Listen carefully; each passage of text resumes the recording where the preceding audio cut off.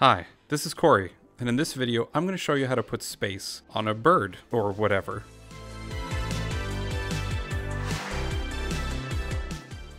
I've been poking around the internet and I found a number of artists who do either street or larger space-themed art, so I can try using their techniques on a smaller scale in a way that's easy to recreate. I notice everyone seems to use really cool custom stencils or literal garbage. I'm going to make something somewhere in the middle that I can use for making clouds, planets, and stars.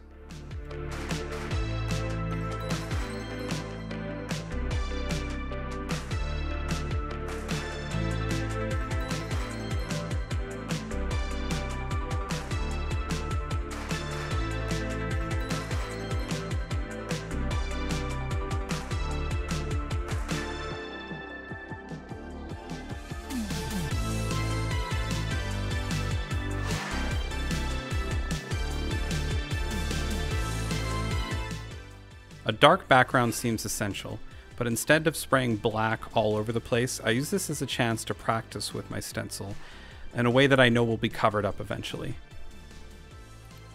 I wanted to find a way to make clouds, at least without an airbrush, so I used this process from Lanchen Designs as inspiration.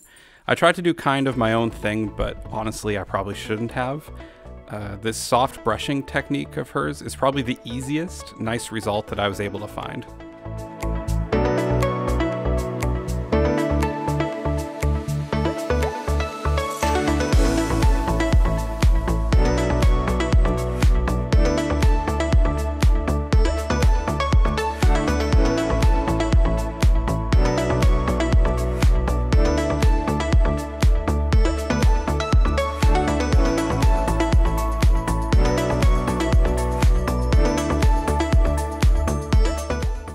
So I think the biggest mistake I made is starting with the edges of where the clouds are. I should have started tapping out the shapes like my inspiration does, then highlighted the edges later, and made those highlights much smaller than I do here. But, you know, it is what it is. I ended up with a result that isn't bad, but it's definitely different than what I was going for. Something to try next time. I added too much shadow, so I ended up just using an airbrush to dial that back a bit with the mid-tone. I wanted to try an airbrush for the next color, so I used a tutorial from Airbrush Asylum to guide me. Things started a little bit rough, including me trying to use yellow over a background that is way too dark, but by the end of things I think I get a handle on it.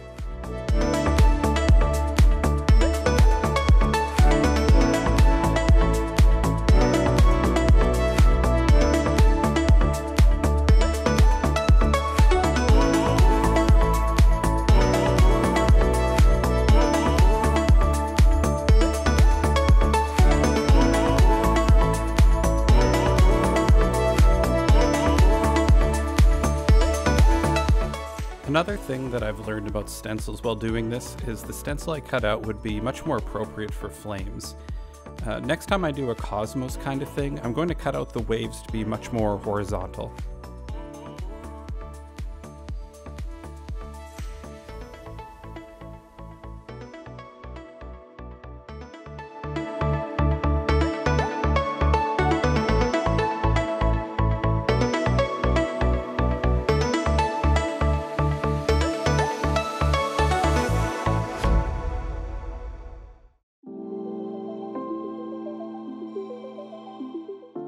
Going forward, anytime I add clouds with any airbrush, I'm always going to start off with white ink like I'm doing here. It always just goes so much smoother.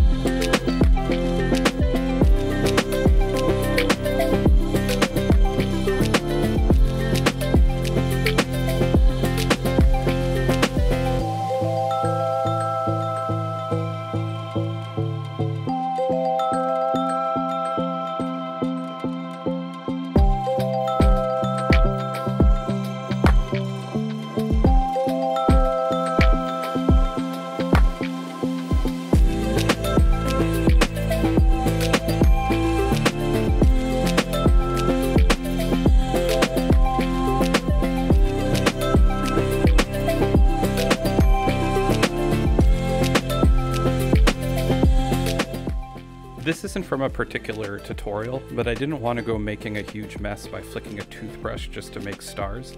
So it turns out that if you can accidentally clog up your airbrush sometimes, doing it on purpose is even easier. This spray and peel technique is probably one of the most common ones in space-themed street art. Jon Barber Art has some really great tutorials, and I try to recreate his work on a smaller scale, just using an airbrush instead of spray paint.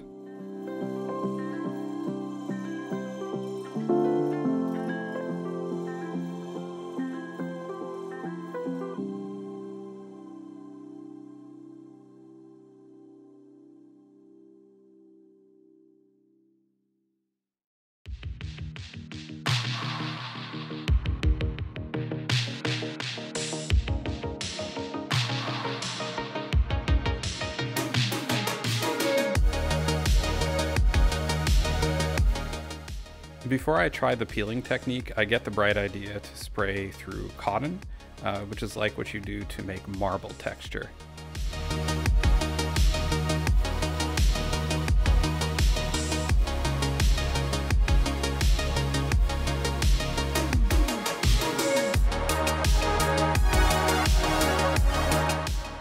Okay, so this didn't really work out that great and I need to touch it up with a brush. But I think the general idea is sound, I just maybe need to try it again. One thing he does that I need to try next time is cut up little templates to airbrush texture directly onto the planet.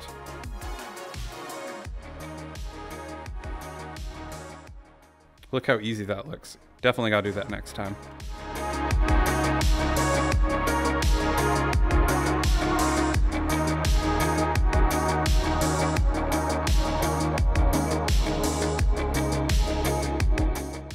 I'm going to be trying to make a planet that's burning up. So two things that I found is that doing this on a heavily textured surface, like these feathers, makes everything harder. Also, this technique initially looks really, really bad.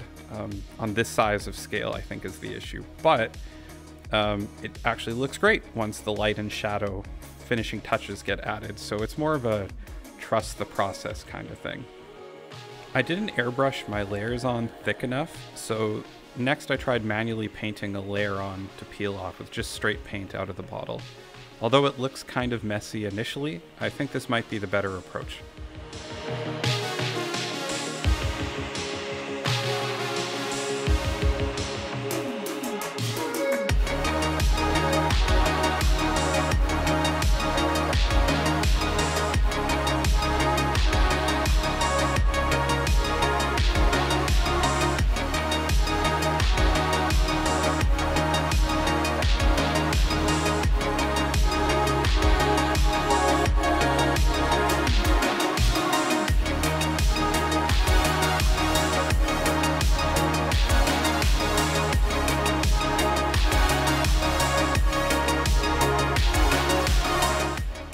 This pass to add atmosphere worked out, but it's definitely a less is more situation, and I had to correct where I overdid it a little bit.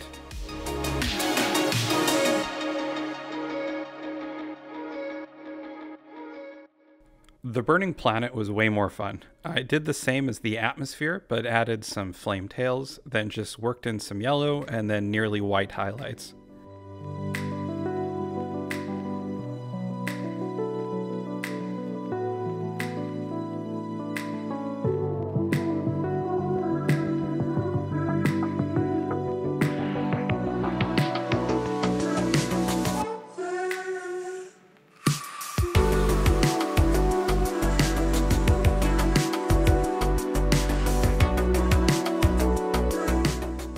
The twinkling star technique is great. I tried mixing it up with a template instead of tape to avoid a varnishing step. I also only did 4 points of light, but I guess in photos there's usually 8. Probably should have started off with more yellow color as well. As you see here, I need to go back in and touch it up a bit. So if I did it again, I'd start off with a quite yellow and then just work up to a white in the middle.